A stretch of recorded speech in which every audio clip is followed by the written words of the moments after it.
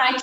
Looking at your hormone levels, I think we need to put in the disclaimer. Some people are going to look at them and go, "Oh my God, this is not normal." It is quite a common theme, and if you don't mind me mentioning this to you, a lot of your followers out there, Larry, are like myself, having used anabolics in the past, performance iron junkies, loving to lift the weight, and the consequence of using anabolics to C-peptide, more often than not, is actually a reduction of C-peptide too soon, because we do want that inflammatory response to happen. But increasing or utilizing the intake of this particular hormone, along with another peptide, which I'm not going to name, will actually allow your body to better handle the creatine kinase, which means quicker recovery time.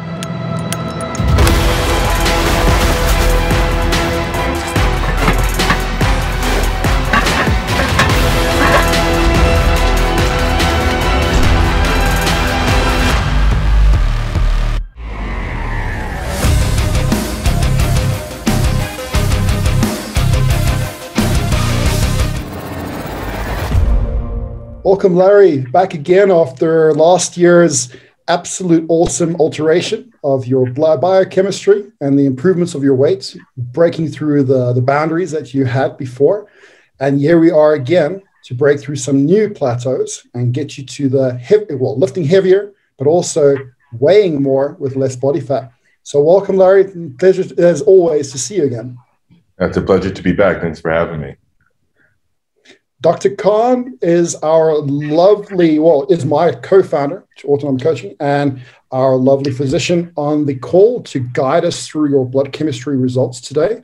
You and I had a conversation before about a few points of augmentation around peptide therapy, just to further promote your performance. And I think before we get into that, Larry, how underrated, in your opinion, if you look at other powerlifters and bodybuilders, how underrated is their use in peptides, rather than, from my experience, if I can give you an understanding where I'm coming from, when my experience in the past is that a lot of bodybuilders look for the more conventional performance enhancements, right? And through that conventional performance enhancements, they often get to the point where they're using far more than their body actually can utilize to get stronger, to get bigger and what have you. So having said that, in the context of new biotech advancements and peptides, I mean, every single month there's a new advancement coming out with peptides, which is just absolutely extraordinary, particularly when it comes to improving the receptor health, to utilizing the anabolics. How underutilized are peptides currently in the field of powerlifting and bodybuilding, in your opinion? Yeah, you're right. You hit the nail on the head.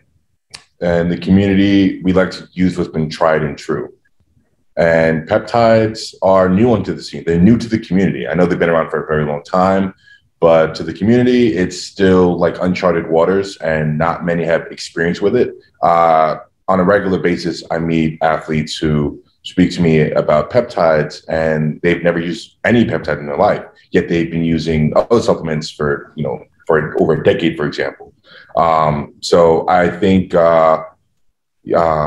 those waters are now being charted, and myself included, even only in the last year, have had any experience with peptides myself. Yeah. And in the last year that now you've been using peptides, have you noticed a massive difference in the increase of your strength and the increase of your muscle mass? Absolutely. Absolutely. I've been walking around comfortably like 5 to 7 kilograms heavier and leaner than I ever have before. I've always struggled to get over like the 115 to like 118 kilogram body weight mark. And now I can comfortably maintain 125 to 130 when I'm training with a goal in mind, which in the past was very, very difficult to maintain for over, a couple of weeks or so. Yeah, well, that's extraordinary. And the reason why I wanted to bring to everybody's attention is that less can sometimes be more. Less of the nitric oxide and more of the oil and the water in the tank. And that's why I see peptides is they give your engine the better capacity to utilize the performance enhancement in a way in which it doesn't, firstly, create destruction to your health, and secondly, in a way in which it optimizes the actual effect that you're looking to get from things. So it actually saves you money in the long run, instead of actually just spunking out a lot of money on the conventional growth hormones and insulins and different forms of anabolics. And not to say that they don't work. Of course they do work. but I think it's about a critical drop-off point of inducing sensitivity in the body. But having said that, peptides are also, to be taken into consideration with the safety and efficiency.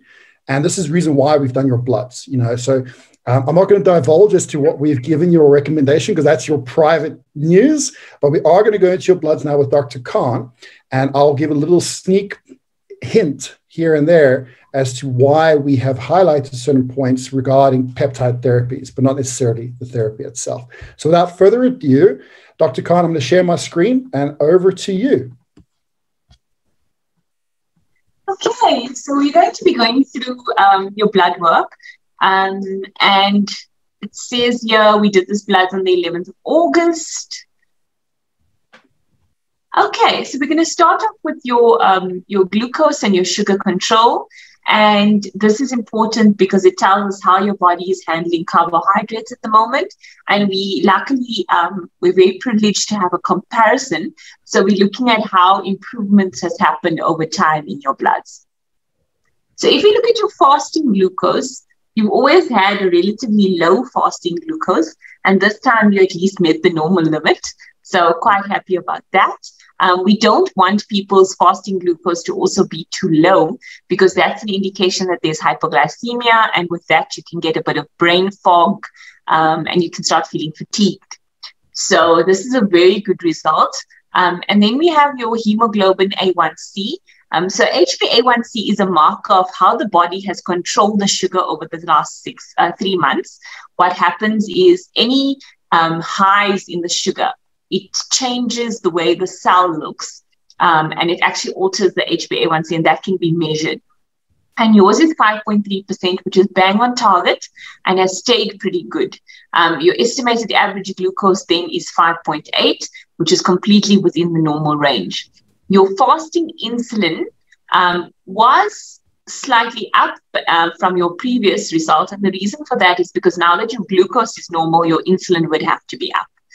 Before, with your glucose being low, your insulin would have also been low. Your C-peptides are looking good. It's 0.22, not a problem. C-peptide is basically just the break-off product from insulin. It shows us whether the insulin is coming endogenously from the body or exogenous sources, and yours is looking quite good. Your HOMA-A2 is slightly elevated, and I'm sure Justin will want to comment there. Yeah, Dr. Khan, so to go back also with regards to the C-peptide as well, although we're not worried because we look at the way in which your body is disposing of glucose and utilizing glucose, it is quite a common theme. And if you don't mind me mentioning this to you, because a lot of your followers out there, Larry, are like myself, having used anabolics in the past, performance iron junkies, loving to lift the weight. And the consequence of using anabolics to C-peptide, more often than not, is actually a reduction of C-peptide, along with other protein carriers as well. So for those of you out there that are listening in on this, when you look at your blood glucose, don't just look at what's currently happening, but look at what could be happening in the future as well. And this is one of the reasons as to why we recommended a specific type of peptide for Larry's glucose utilization. Not that on the surface it looks like anything sinister is happening. He's far from diabetes, but we want to keep it that way, okay? And because we have the situation of performance enhancement, we're taking this into account. With the HOMA percentage beta, this is about the sensitivity of beta cells, okay, in your periphery, in the pancreas itself, and how well they're able to release insulin. So this at the moment is slightly elevated, and we can even consider and compare this to the lower levels of C-peptide. So they're a little bit overwhelmed, having to deal with breaking down the quantity of food, which is like 6,500 calories a day that you're eating. So we need to give you the right support to optimize your physiology to a super physiological state that's aligned with all your anabolic and catabolic efforts, right, with regards to the other performance enhancement.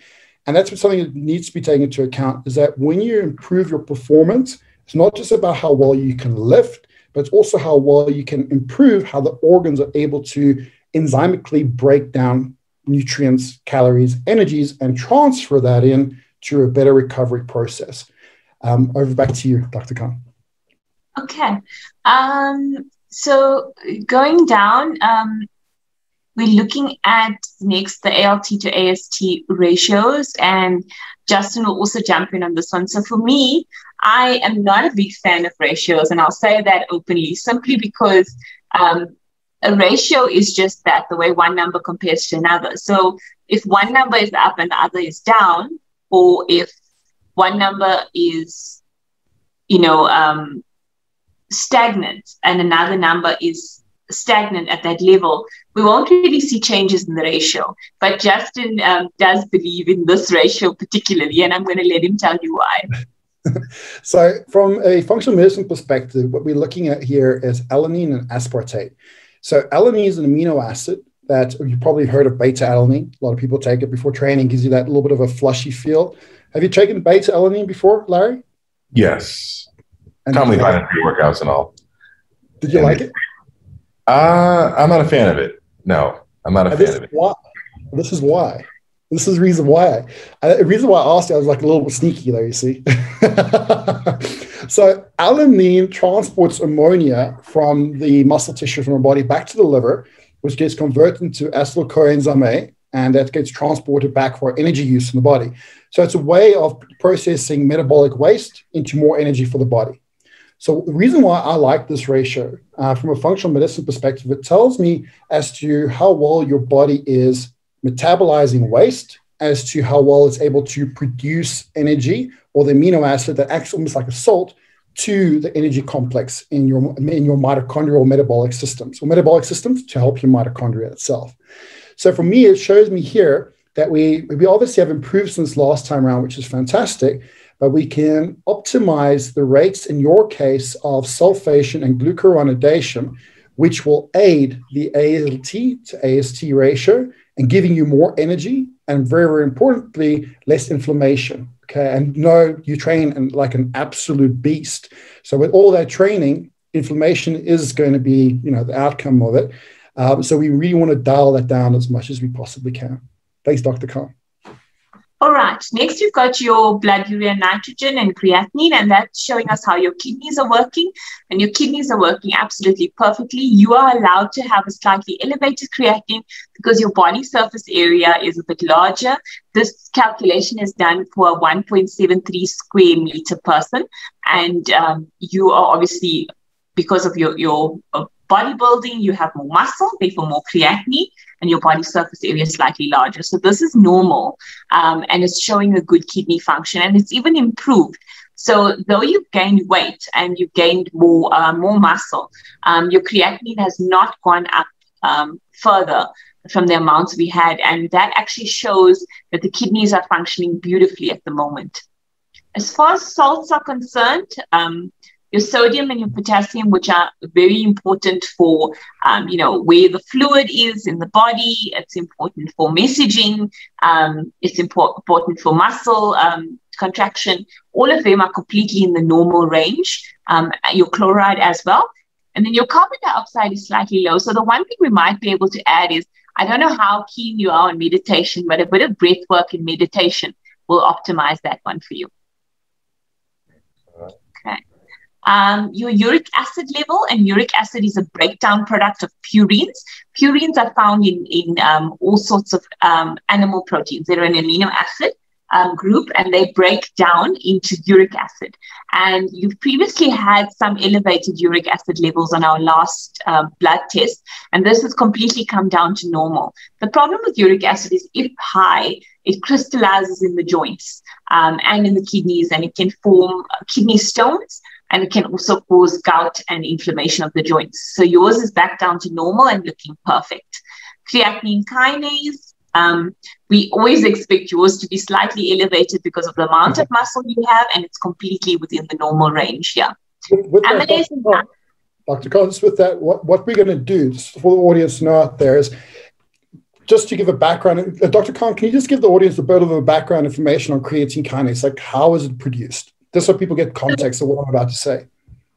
Okay, so creatine kinase is produced in the muscle, and it's produced anytime there is any type of muscle, shall we say, damage or inflammation, okay? And I say that, and it's not that there's any problem with that, because when we exercise, there is inflammation and micro damage happening in the muscle. This releases the enzyme creatine kinase. But the levels that we see are not dangerous or harmful. The problem is if the creatine kinase goes into the thousands, that it can go and it has to be excreted from the body through the kidneys, and it overwhelms the kidneys. So if in high levels in the thousands, then it can be damaging to the kidneys. So you also see creatine kinase in damaging levels after car accidents. And in South Africa, we live in South Africa, if somebody's been shamboked, so if somebody's been beaten. That means whipped, Larry. It means whipped. It means whipped. Yeah. If you've been involved in a fight with a lot of perhaps boxing, that type of damage to the muscles, you will see this enzyme being released. So with that being said, we're obviously going to try and increase your body's ability to handle, metabolize creatine kinase in a more effective manner.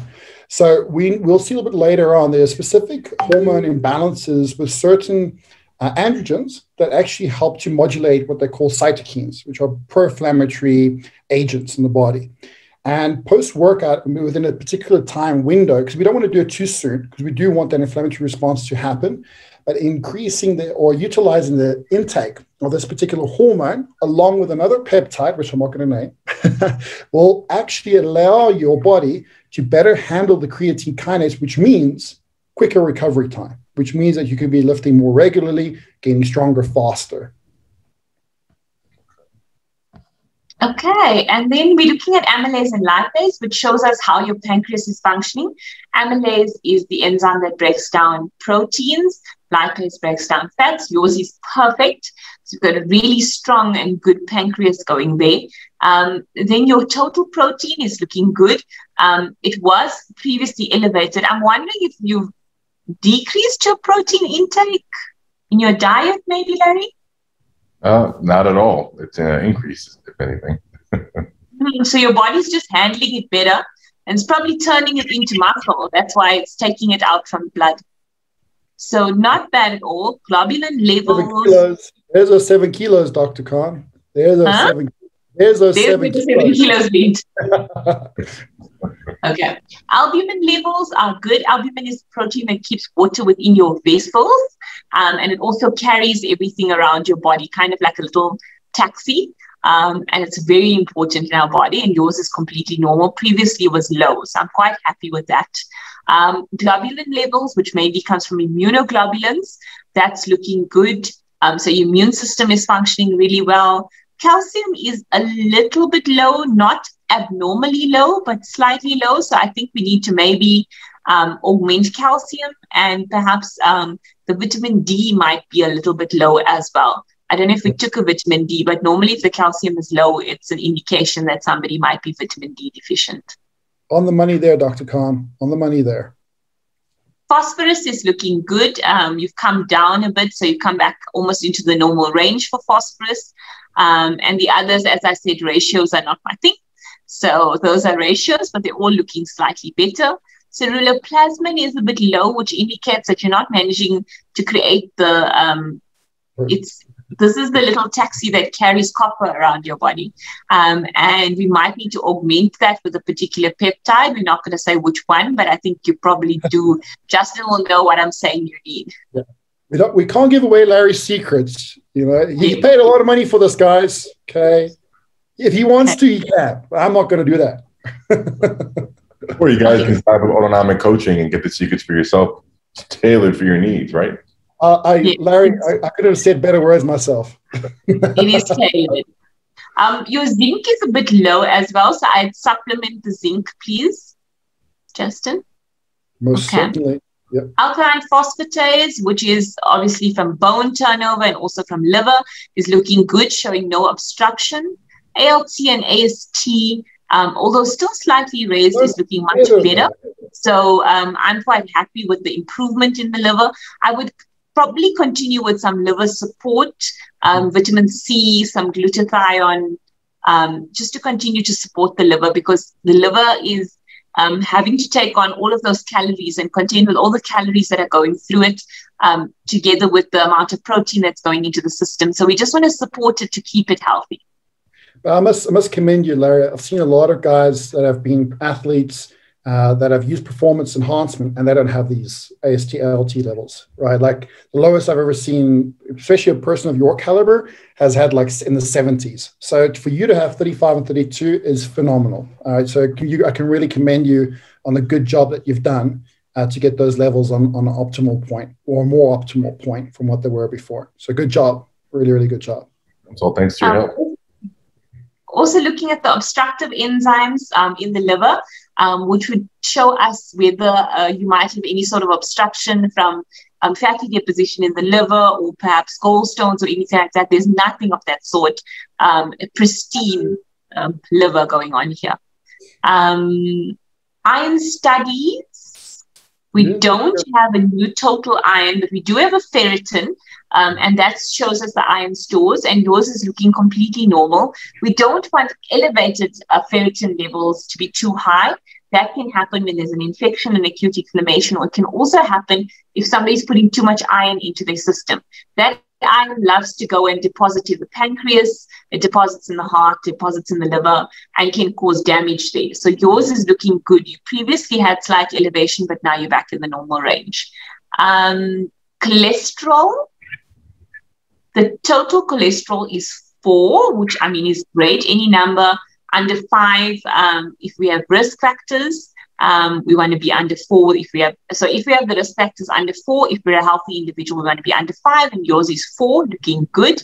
Low density lipoprotein, which is the bad cholesterol, has come down significantly.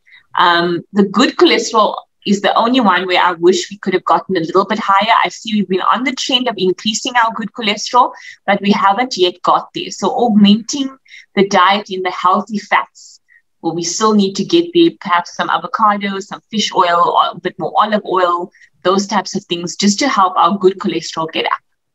Historically as well, guys, just to remember one thing is that, yes, it's very important to put in plant-based fats, have a good source of omega-3, and also monounsaturated fats for that matter as well. But anybody that's using performance enhancement, it's very difficult to get the HDL level up. Okay, and there's a reason for that as well, particularly if you're using a certain amount, because HDL is utilized for the production of hormones. Okay, so it's a precursor form of a carrier for the cholesterol that produces more hormones. So when the body has a certain perception of hormones, it's not going to want to create more of it. So the way in which we can get around this is an actual specific peptide, not going to mention it, that we can use, particularly in situations of performance enhancement, to increase the HDL. Now, this is given what Dr. Khan said about you following a healthy diet and the incorporation of the peptide. You can't just take the peptide and hope your HDL goes up on its own. It doesn't work that way. But with a peptide in combination with healthy fats, you can have a better chance to get this HDL up where it needs to be. That being said, I'm actually quite proud of Larry, because people who use performance enhancements normally have a much worse total cholesterol. So this is, just a testament to the fact that his diet is really clean. Very much so. Okay. All right. Thyroid function. TSH is sitting within normal. T4 slightly elevated, but nothing to worry about at the moment. T3 within the normal range. So I'm quite happy with this thyroid function. I don't think we need to augment anything there.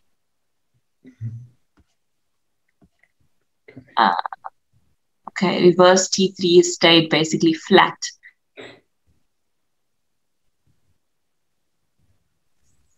hsCRP, which is our inflammatory marker, shows a mild elevation. So there might be a little bit of inflammation still ongoing in the turnover of the body. But the ESR is completely normal, meaning that there's not too much going on from that inflammatory perspective that we need to worry about. We did not do a homocysteine level this time. The vitamin D is extremely low, as I was expecting from the calcium. We need to augment vitamin D. Our vitamin B12 levels are looking good. Vitamin C is looking good. I'd really love to continue that vitamin C, because we want to keep the liver healthy, and we want to keep the immune system healthy. The FSA, the LH, are completely flat. Coming there, Dr. Khan, we've got weekly IVs coming there for Larry's glutathione, vitamin C, amongst a few other B vitamins and amino acid concoction. How's it going, Larry? Have you managed to sort that out in Dubai now? I know you did a session out in New York. Yes, I haven't done one since the return to Dubai, but I've done a couple in New York. That's probably why it's reflecting here in the report. This report was done, I think, a week or two ago, right? So, yeah, but I'm looking to get started with the IV, this weekend, actually. Okay, fantastic. We'll just do that even if it's just every alternate week. I think it would be a good idea if you do it every week, considering the volume of training that you're involved in. But even if it were to be just every alternate week, it would make a massive difference. And that IV concoction is secret property once again. But I do want to say, though, that I know this is probably not on the top of your mind, but the concoction that we're giving you is going to give you glowing skin. Okay, I do. I do like my skin as well. I know you glow from the inside and you glow from the muscle, but you'll be able to glow from the outside too. Will I be glow in the dark? No, you're not turning yellow. Don't. Okay, we're not giving you jaundice, I promise you. The yellow would be a bad liver, so we don't want that.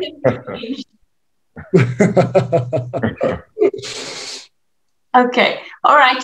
Looking at your hormone levels, I think we need to put in the disclaimer. Some people are going to look at them and go, oh my God, this is not normal.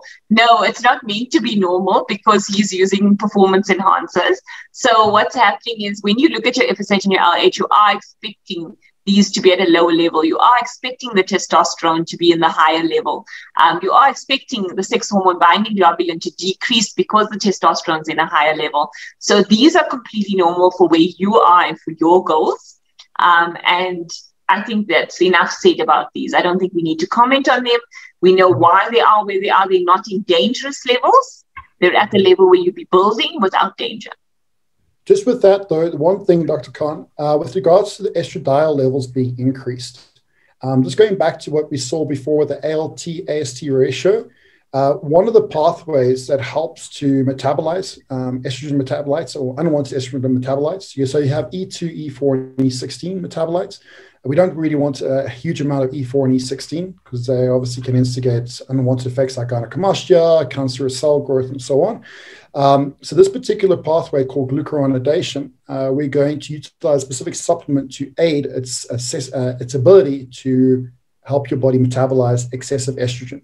And this will also help with water retention, will help with your energy levels as well. So just a little caveat here with regards to what we saw before and what we see now here with the elevated estrogen levels. Okay. All right. Looking at your prolactin levels, there is a slight elevation, but nothing to be worried about, not in the dangerous levels at all. IGF-1, which looks at growth hormone, completely normal.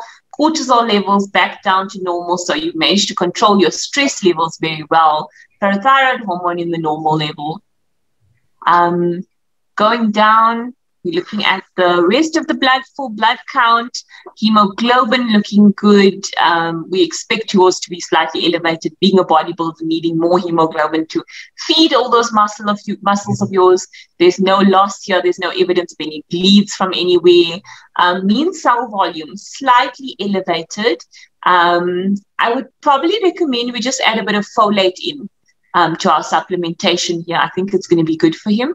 Otherwise, platelet levels normal, neutrophils, which is the white blood cells that fight infections, together with lymphocytes and monocytes, all normal. Eosinophil count now down to normal. So any, gut allergies and, parasites or anything like that, none whatsoever in your system. They're looking beautiful.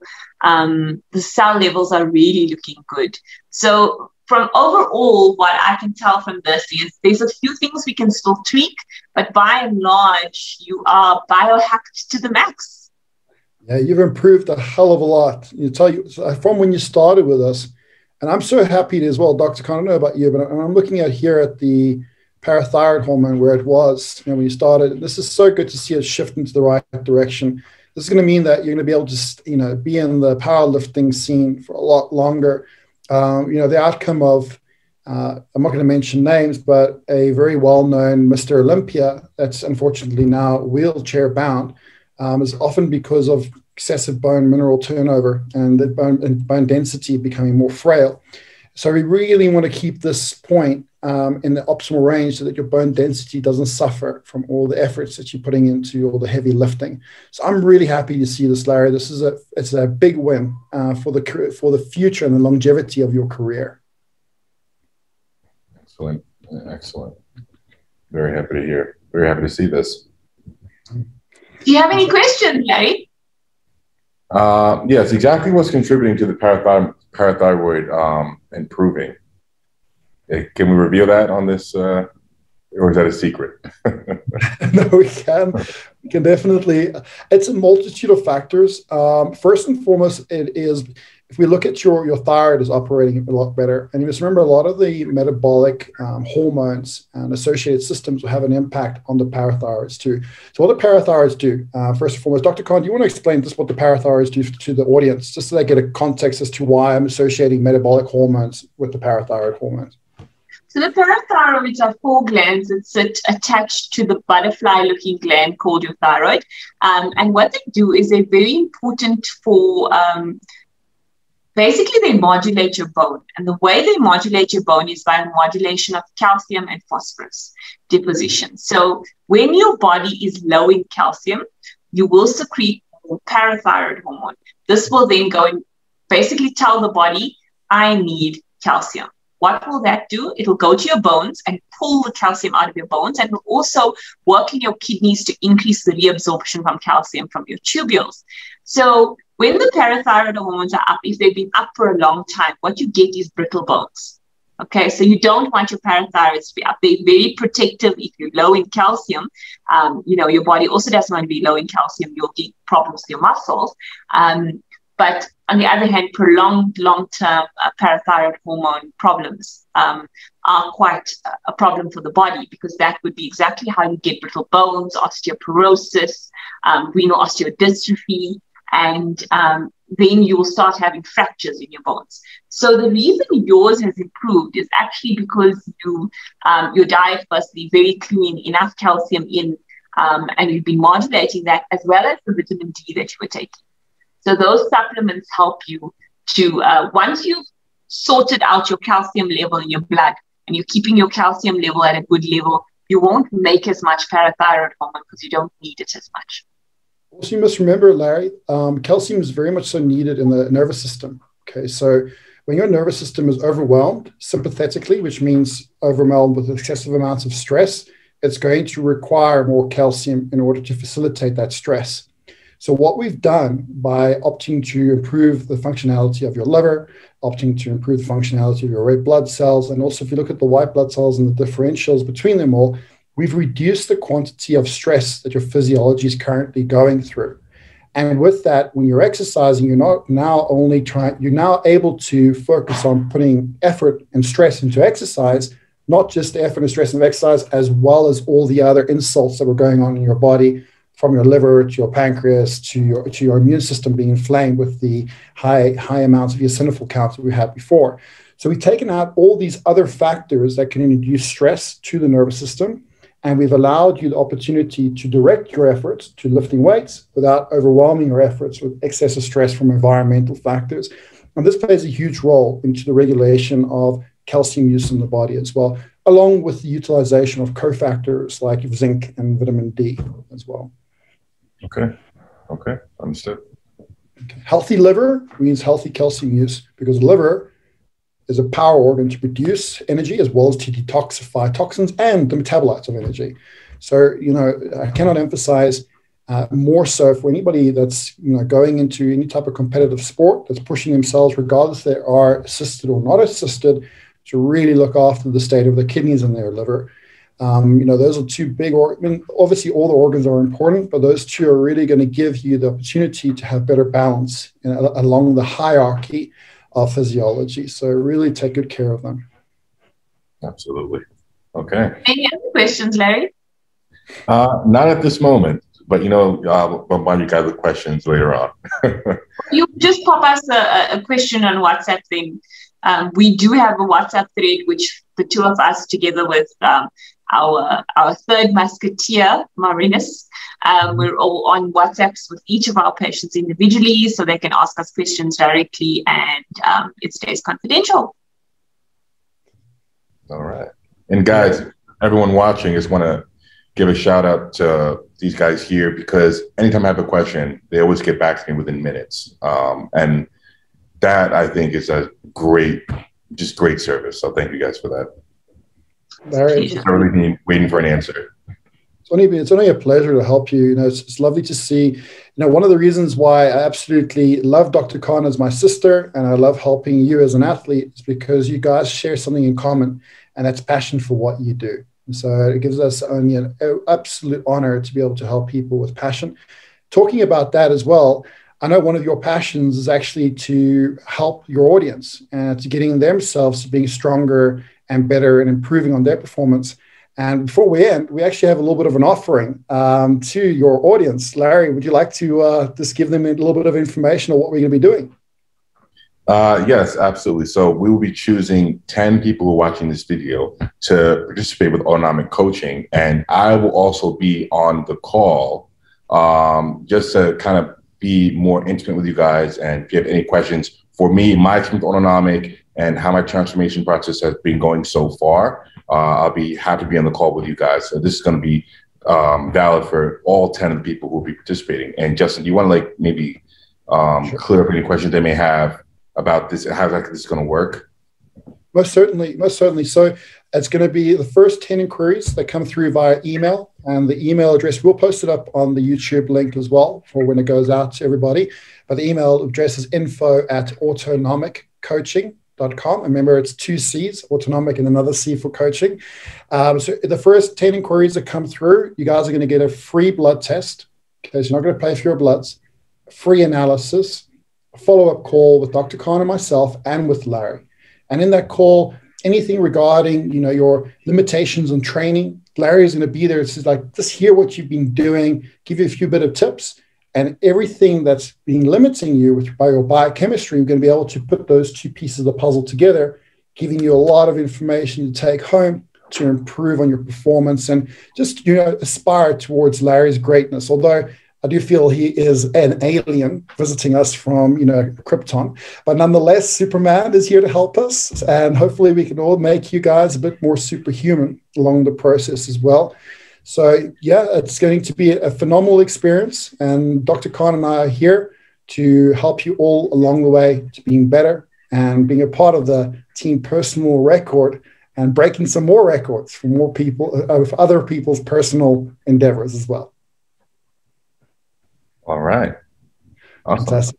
Thank you so much, Larry. Dr. Khan, thank you so much for being my partner in health. Thank you so much for being my partner in health.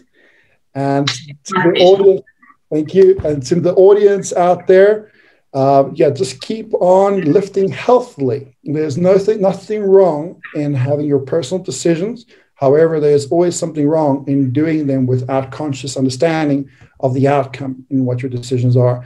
So if you want to performance enhance or not, regardless of the situation, look into your health, make sure that you're around until you're 60, 70, rather than having to retire in your 40s because you can't manage the pain, which unnecessarily manifests itself. So live healthy, live a long life, stay strong.